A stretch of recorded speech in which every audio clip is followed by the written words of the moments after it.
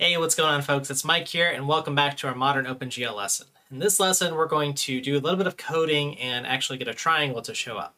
So it's going to pick up from the code that I wrote in lesson 5, so make sure that you go back there if you'd like to take a look. Otherwise, let's go ahead and dive in. So I'll go ahead and do a quick code review of our actual project here. Here's the structure here, and recall that we use glad. You could use glue if you want to wrangle or bring in our OpenGL functions. We have our main here, and then the glad.c, which has some implementation details. We're primarily going to be working just in the main here. So again, I'm using the SDL2 framework to get us set up here. You need to bring in glad, and maybe we'll want to do some input and output for debugging. So let's go ahead and just compile this program to see that it works. Now, in order to compile it, we've got to sort of remember some things here. G++, I need my main.cpp file. Let me go ahead and leave the structure here. I need to compile in that source directory the glad file, and then I need any includes, so capital I for the includes and the include directory, and then I need to link in my SDL2 and on Linux the DL library here. So this looks like it is almost working here. Oh, just forgot one L here. And let's actually give our program an output name here. I'll just do prog. And let's just go ahead and review what we see here. Well, we see the strings from our OpenGL get string, and we have a SDL2 window capable of rendering here. Now our goal today is just going to be to render a simple triangle. Okay, so what pieces are we going to need? Now that we have a way to compile, I'll leave that compilation command here, open up our source code, and let's dive in.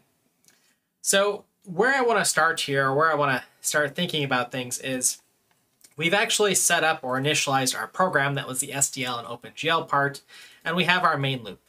But before we get to our main loop, where we're actually going to be doing the work of drawing our triangle, what we really want to do is the vertex specification. So allow me for a moment to go ahead and write that function, which I'm just going to specify here as the vertex specification. And this function essentially is going to be responsible for getting some vertex data on our GPU. And then I'm going to actually have another step here called create graphics pipeline, which is going to be responsible for, once we have our actual geometry, creating a pipeline with a vertex and a fragment shader. So that'll mean compiling some source code, shipping it to the GPU, and then we will eventually get into our main loop and actually draw some stuff. So let's go ahead and start with our vertex specification. So somewhere above this function here, and let's go somewhere reasonable here, perhaps before we initialize a program, just because I like to have things sort of in order, I'll create our vertex specification here. Now again, the goal of this is just to create some vertices. So I can do this on the CPU side, and I'm just going to use a vector to do this. Now I could use a float here because these are going to store X, Y, and Z positions, but we'll try to prefer OpenGL floats just because across different architectures they'll be more uniform. In reality, this probably isn't going to make a difference on desktop or even console development, but this is just good practice. So here I have my vertex positions. Now let's actually specify them. I'll use a initializer list to do that. And I'm just going to get some vertex positions. Now these ones I happen to have on a document in front of me. But basically what this is the X, Y, and Z positions here. So let me label those X, Y, and Z positions of our first vertex. Now let's go ahead and create another. So I'll put a comma here. And another reasonable location here. Now I'm doing these between a value of 0 and 1 in general, or -1 and 1, excuse me, because that's what our actual OpenGL coordinate system is. It's not some range of, say, 0 to 800 or anything like that. Okay, so we'll have to talk a little bit more about coordinates later. But for now, these are our 3 vertices here. And let's just go ahead and say vertex 1, vertex 2, and vertex number 3. Okay, and this is on the actual CPU. So lives on the CPU. Okay, now how do we get this on our actual GPU? Well, there's a few things that we need to do. We need to set up a vertex array object first, and then a vertex buffer object, which will actually contain this data. Okay, so in order to create the vertex array object, gl gen vertex arrays, how many do we want? Well, just one for now. and then I need somewhere to place it. And the common way that OpenGL works with this is by using an integer that's sort of a handle into some object here. I'm just going to call this G vertex array object. Okay, now we need to declare this somewhere, and this is going to be a OpenGL unsigned int. So GLU for GL unsigned, and then it's just simply int here. So G vertex array object. Now you'll notice I actually didn't give this any default value. Let's just give it 0. And I'm actually going to make this a global variable. And again, sorry for making this a global. That's just how it is to get started. We can think about what data structure or manager classes we want later on. So this is our vertex array object. And actually, while I'm at it, let's go ahead and, well, let's just focus on our vertex array object for now and finish generating this.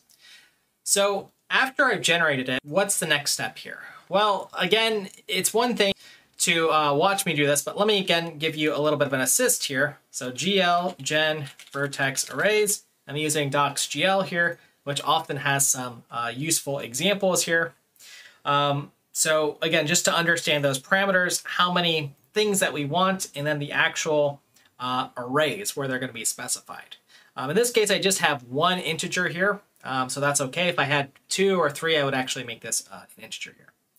But in general, the next step is, once we have one of these objects, is to bind to it. A GL bind vertex array. Okay, and which array do we want to bind to? Well, this one that we just generated. And again, bind is like select. It's saying, hey, use this one that we just created here. So let's go ahead again into our search. GL bind vertex array, version 4, although it's usually not different in version 3, but we want to be specific. And we can see that we're just binding to or selecting a specific array here, okay? All right, so now that we've done that, and that's going to be important for our layout for what information we're accessing. So we'll get to that in a moment. But now I'm going to start generating our vertex buffer object. Okay, so how do we do this? Well, again, GL gen buffers, another generate command. One buffer is what we want to generate, and GL vertex buffer object. And we're using an ampersand because, again, this is a C-based API, so we're passing in addresses of these things. And I need to, again, create a global variable for this vertex buffer object. Again, I know folks don't love this, but for our VBO, this is what we'll have. GL U int G vertex buffer object equals 0. And these types, just so I don't mess this up here, need to be uppercase. So these should be G capital L. Oops. Let me hop back here.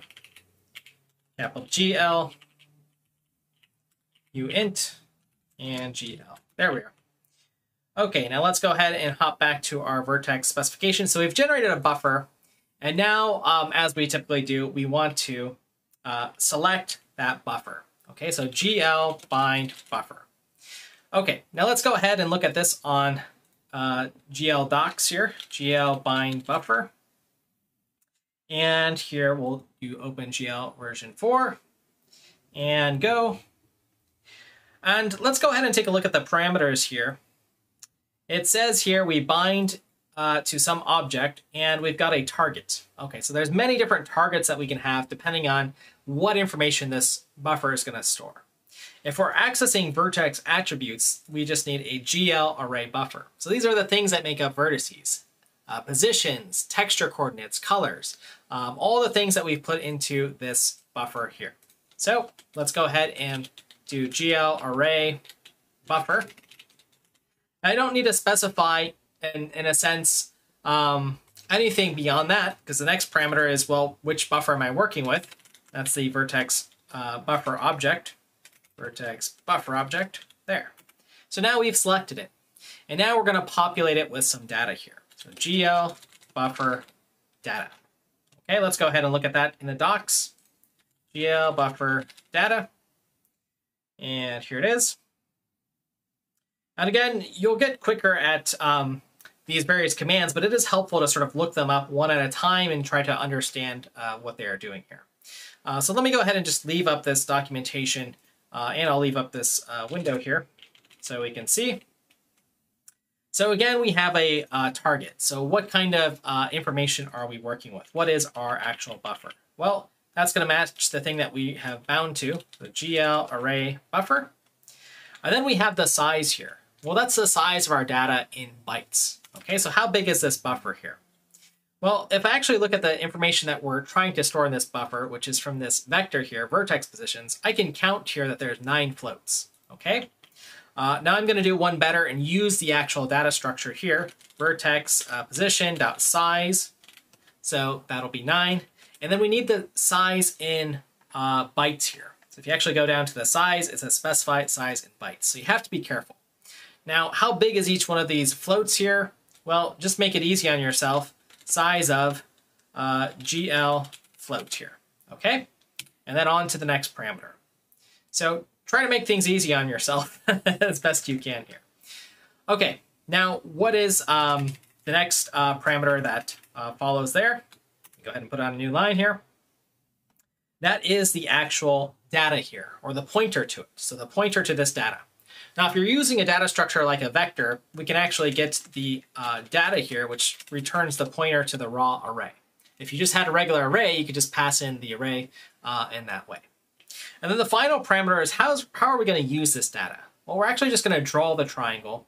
And there's many ways that you can sort of hint to the OpenGL driver what is going to happen. Are these triangles going to change a lot? Are they going to be streamed in? We're just going to use, for now, GL static draw because we're just trying to draw a triangle. Okay, so we've got that much so far and are now able to load some data into a vertex buffer object. And now this is where the vertex array object comes back into play. Because we've said, hey, we've got this layout that we want to work with, and we're going to start kind of working with it. And we've generated some vertex buffer object, but how do we actually get to that data here? And that's where we're going to enable an attribute. So GL enable vertex attrib array. Okay, and the 0th attribute. Okay, so let's go ahead and paste that in and see what that brings up in the documentation. GL4. And I'll hit the search.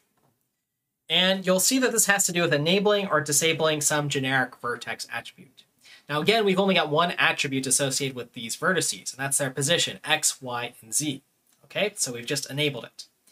Now, how do we use it? Well, then we're going to need something called GL vertex attrib pointer. Okay, before I get to that, let me see. There are some examples here, so you can kind of take a peek, but I'm going to walk you through anyway. And let's go ahead to it. And you're going to see that there's quite a few parameters, but it might be easy if I just, for now, walk you through them. So let's go ahead and do GL vertex attrib pointer. And the first, well, attribute that we're working with, that's right here, the index. Make this a little bit bigger for you. Right here, that's the index. Well, this is 0, so that matches exactly what we have here. Okay, what's the actual size of this? How many things are part of this collection? Well, if I have a X, Y, and Z position, that's 3 things, X, Y, and Z. Okay, so that'll be 3. And then the next number, the type. What type of information are we working with? Floating point information. So there's a enum for that.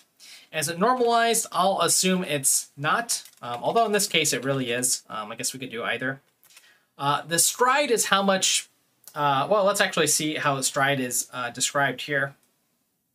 But it's the byte offset between consecutive attributes, meaning is there X, Y, Z, and then a space before we get to, say, color data, RGB? Well, we don't have any other attributes here, so for now this is just going to be 0 as well. And then likewise, the next parameter here, the pointer for the offset, well, there is no offset here. So the initial value is 0, but you could just specify some pointer as such here. Okay, and then we'll just go ahead and close that. Okay, now that we've done that, we've essentially said, okay, our vertex array object here knows how to work with vertex buffer objects that have basically X, Y, and Z position, or one attribute. Okay, so now I'm just going to do some cleanup to close these things. So the way that we close things when we're done, vertex will bind to vertex array. Well, previously we had vertex array object, this one, but we're done with it. We don't want to bind to anything. So typically we just bind to 0. Okay, and then we also disable typically anything that we do enable. So disable our vertex attrib array. Okay, and it was the 0th one here. Okay, now at this point we've set up our vertex specification here. I'll go ahead and make this a little bit smaller just so you can see what this looks like. Again, on the CPU, we start setting things up, and then we start setting things up on the GPU. Okay, simple as that.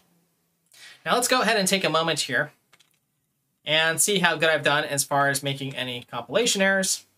And there's a few here. We need to include vector at line 4. So let's go ahead and do that.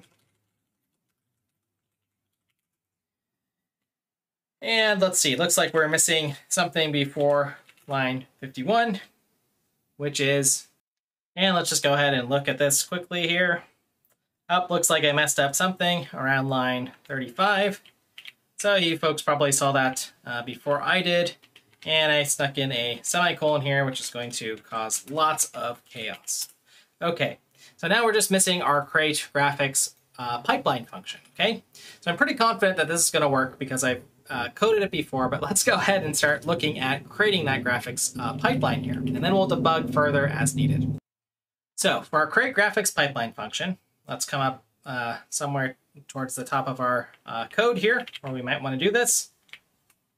Let's just go ahead and create the function, create graphics pipeline. And if I save this and recompile, it should be working now because we have our function here. Now, what I'm actually going to do in this function here is I need somewhere to hold the actual graphics pipeline.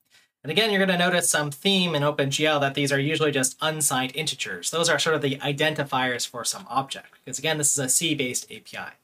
So this is going to be my program object for our shaders. And that's going to be, another way to say this, our graphics pipeline, something that has a handle to a pipeline that we compile that has the vertex shader and the fragment shader. Okay, so let's just go ahead and give this, this could be another GLU int here. And for a name, I will just call this G graphics pipeline shader program. Again, you'll come up with better names yourself, but I just want to be very, very specific here. All right, so this is going to be where we store our object. Now, how do we exactly create this shader? Well, what I'm going to do is kind of work backwards a little bit to create some abstraction here. I'm just going to write a function here called create shader program, and it's going to take in some sort of vertex shader and a fragment shader. Okay, so we'll have to get to those parts here. But let's go ahead and start creating this create shader program. And again, the idea is that this is going to be a function that takes in some string here, perhaps by reference here, and the vertex shader, and the string for the fragment shader. Okay. Now, I don't like these short names, so I'm actually going to name this fragment shader and the source code, okay? Because these are actually going to be the strings that we have in vertex, shader, source, okay? So let's just go ahead and leave it as such here. Okay, and this is actually going to return some GLU into us. And again, that's going to be the handle to the actual GPU shader program. Again, it's just an integer that I'll specify it. Okay, so what do we do in this create shader program thing here? Well, we have to create, and it can be an unsigned int or GLU int here, some program object. Again, this is going to be our pipeline. So I'm going to call this GL create program. And that's another OpenGL function, just to be clear, so you know if I'm making up these things or not. GL create program. Let's look at version 4 here. And this creates a program object. And essentially, as if you want to read this, an empty program, and then we're going to fill in the vertex and the fragment shader part of it. Another name for this is just be create graphics pipeline. GL create graphics pipeline maybe is a better name for this. Okay.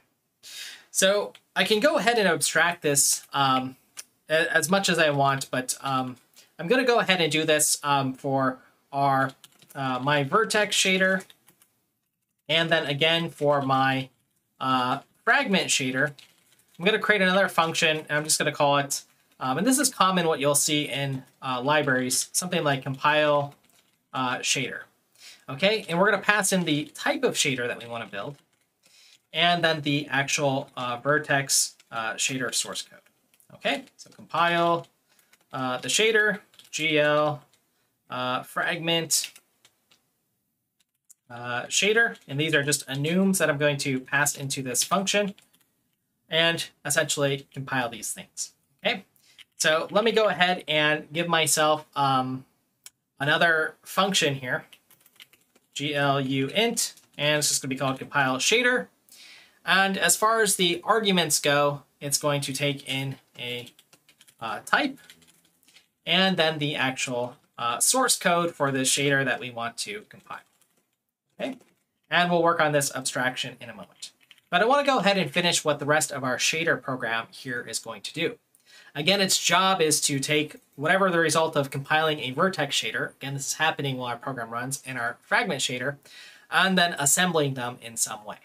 So, okay, what happens during that assembly process? Well, in order to get everything into this program object, we have to attach those shaders. Okay, I'm going to do GL attach shader to our program object, and this is going to be my vertex shader. And I'll attach another shader to our program object, and this is going to be our fragment shader. Okay, so now they're attached. And you could kind of think of this like when you compile source code, when you compile multiple files together. And then we're going to link those together. Okay, so let's link in our program object here. And now we might also do some things like validate our program to make sure that it's valid. Sort of an error checking stage here, program object, and so on. And this ultimately is what we return from this function. Now there's some other things that I can do, for instance, that I'm going to admit for the length of this, but I also do want to detach these shaders and do a GL delete shader for my vertex and my fragment shader. I'm going to do that in the next lesson when I show you a complete and commented piece of code here. Okay, but now let's go ahead and compile our shaders here. Okay, so what we're going to do here in our compile shader command, and this is where the actual compilation happens, I'm going to just go ahead and say if it's one of these enums here, else if GL, we said fragment shader, we're going to do one of two different things. What's the shader that we're going to create here? So we want to create some shader object, again, gluint shader object, let's call it. And that's what we're actually returning here. Return the shader object. Okay, so our shader object, if we're trying to pass in a vertex shader here, is going to be to, well, create a shader. That'll be GL create shader and a vertex shader here. This isn't strictly necessary. In fact, you could probably get rid of this step here, but I do like to have some additional debugging later. So if I know if the type was the fragment shader or geometry shader, I can actually kind of output this. But for now, this is fine here. Okay, in case somebody passes in a legal value or something. So I'll create a shader, and this will be the GL fragment shader here. Okay, now what do we do at this stage here? Well, when we have the source code here, now this is what we need to actually compile. And we'll get ready to compile it based off of it's a vertex shader or a fragment shader in this case. Okay, so I'm going to use the command here, GL shader source, so for our shader object. And let's actually take a look at this command here, GL shader source, and let's see what's going on. And I'll hit go. So it takes in the shader, the number of elements here that we are compiling, which is just one shader, and then the length of that actual string. which we only really have one, so I could pass in null here if I want. Okay, so it'll be 1 and our source that we want to pass in. Now, this source needs to be passed in as a constant char array because we don't have string types here. So just to be clear about what that is, const char, this would be the equivalent of getting the C string version of our C++ string here. So I can actually just pass that in here, and then null pointer for the last thing. Okay, and then once I have that shader here, I can compile the actual shader object itself, now that we have the source code there. Now at this point, this is enough to actually compile our shader. In fact, this can really be a simple 3-line function here. Create the shader, set up the source code, and then compile it, and then return that shader object. Now I've added a few additional things here just for error checking later on. And in fact, if our shader doesn't compile, we would actually want to be able to log that. And I'll show how to do that in the next lesson, at least the code to do so. Okay, so at this point, let's go ahead and save. Let's take a pause, see if I've made any mistakes. A few mistakes here. Line 58 here. And 59 here. Let's see if there were any other ones. Okay, no other errors because we're missing our vertex shader source code and our fragment shader source code. So where does that actually come from? And depending on your implementation and how fancy you want to get, and what we will eventually do is we want to load these from files. Now, because shaders themselves are just text information that we're going to compile, again, let's take a look at where we're doing this compilation here with our shader source and then compiling it. These are really just strings. So for now, I'm just going to create 2 strings. They're going to be globals, which I know we don't care for, but we're just learning right now. So let's go ahead and paste in 2 strings for some shaders here. Oops, let me undo this. Do a set paste. And here's 2 shaders. Okay. Now, these I admittedly have already written, so I'm going to just leave them up on the screen for a moment. And I described these in the previous video. But the form of shaders, usually you start with the version of the shader that you're using. Any data that you're bringing in, which for our vertex shader, we're starting to bring information in, and then our main function, which is the entry point. And again, the goal of, or what the vertex shader must do, is position the final vertex. So you'll have this gl_position, which is a built-in variable where you position the vertex. Now this position x, y, and z, for instance, is the information from our vertex specification, which is by default what we're bringing in. Again, that's these vertices here that we shipped into a buffer, okay? Now for our fragment shader, to look at this for a moment, again, we start off with a version, and its one job for a fragment shader is to have one out, because it's the final step as far as the shaders are concerned that outputs the final color of a fragment, or a pixel, if you want to think about it that way. So we have our entry point, and for this shader, we're just going to output a specific color here. Okay, so let's go ahead and pass in our vertex shader source and our fragment shader source into our function here. And this is down a few lines right here, line 81. And this is G vertex shader source and G fragment shader source. Okay, so let's go ahead and give this a compile. It looks like it compiles, so at least on the CPU side, we know things are running. And if I go ahead and run this program, let's see what happens. Well, nothing at this point. Why not? Well, again, it's not quite enough for us to just specify the data in the pipeline. We actually need to issue some sort of draw call.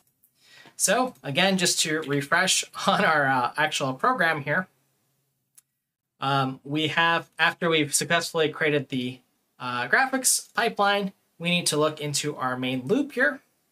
And in our main loop, we handle input, which we have an input function that will just loop and listen for user key presses, a pre-draw function, and a draw function. So those are the 2 that I've actually got to implement here. So pre-draw is actually going to be responsible for setting OpenGL state. At least that's the way I'm going to structure it. You could put all of this in draw if you want. But this is going to be functions like what we want to disable or enable. So I'm going to disable a few things here just to make our scene very simple. GL, disable. And a lot of these things you're welcome to look up, but we will talk about as necessary. And let's set up our GL viewport, which is essentially just the size of the screen here, the screen width and the screen height, and then the background color of our scene here. Let's try something like this. 1 in the red, 1 in the blue, and 0 in the green, and fully opaque. Now, if I actually do this much, let's see if our program runs here. Oops, one extra period here. Let's see if it does anything different. Okay, so it compiles, and still a black screen. So we're almost there. We're actually missing one step here. And what we really need to do is say use program. And which program are we using? Well, our GL graphics shader program here. That's our pipeline. So let's go ahead and try this now. And if we run it, well, let's see. Well, we're almost there. But at least now we have our graphics pipeline. We have state set up, and we're using the appropriate pipeline here. Okay, so let's actually get into drawing. And when we actually issue our draw call, then the pipeline will be activated. All right, so in order to draw, we've got to figure out which vertex array object are we going to be using. Okay, so let's go ahead and set that up in draw, GL. And how do we do this? Well, we bind to the vertex array that we want, vertex array object. Now, which buffer do we want to draw from? Well, let's go ahead and do GL bind buffer and select the array buffer for our one vertex buffer object. And then now we'll issue our glDrawArrays, which is our draw call. We're drawing triangles. How many? Well, we're going to start from 0, and we have 3 here. Okay, let's go ahead and try to compile this, see if I made any syntax errors, and now try to draw. And now, if I actually draw here, we are in fact getting a triangle here. So that's awesome, our first triangle. Now, one mistake that I've made, and maybe some folks have seen this, is our background color is still black here. So I've got to actually call one other function here, which is going to be in our pre-draw function. There is a GL clear command, and we're going to clear the depth buffer, which we've got to talk about. And the more important one is the color background bit here. Okay, so let me go ahead and just rerun this. And now we should see some sort of yellowish color here for our triangle. All right, so again, because we didn't explicitly say, hey, OpenGL clear this part of the pipeline, we didn't get our actual clear color that we set here. But we are now rasterizing our actual orange color. Now, where did that orange color come from? Just in case, you know, it was very subtle. Well, where are our pixels actually being filled in our triangle? Well, that is, again, in the fragment shader here. So this tends to be a orangish color. So the pixel fragments that we are coloring in, again, in our fragment shader, that one's once per fragment, 1.0 in the red intensity, and these values range from 0 to 1. In the green, 0.5, and then 0 in the blue channel, and then 1.0, so it's fully opaque. All right, so let's go ahead and bring up this triangle one more time here and end the lesson here. So folks, this was a monster lesson just to be able to get this triangle to show up. But the good news is, once we get the triangle to show up, now we just need to create more triangles and then start transforming them. And before you know it, we can start adding different vertex attributes like textures, and you'll be able to write your own game and these sort of things. Now, some of the organization and logistics of the actual program, as far as maybe building a graphics framework, those things will also come at a later time. And feel free to experiment with and add your own abstractions as you like or as you learn from this series. So folks, I hope you learned a lot from getting this structured and getting this program up and running in OpenGL here, and congratulations if you did get a triangle up and running. And I think this will be a good video for supplementing and just showing how I organize or think about things. If you agree, go ahead and comment below, or if you find other useful resources, comment below and help out the community. So with that said, folks, I really appreciate all the likes and the thumbs up. Make sure you subscribe because we're going to be getting into even more cool stuff as we proceed further in this OpenGL series. We'll see you soon.